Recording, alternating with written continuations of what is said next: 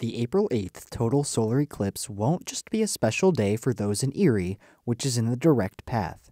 It'll also be a day full of fun in the Center County area, too. We are poised to welcome as many people as possible from around Happy Valley to join us here at Medlar Field at Lubrano Park, to join the Spikes and the Penn State Eberly College of Science, to learn a little bit more about this and marvel at it along with everybody else that'll be doing so across the globe.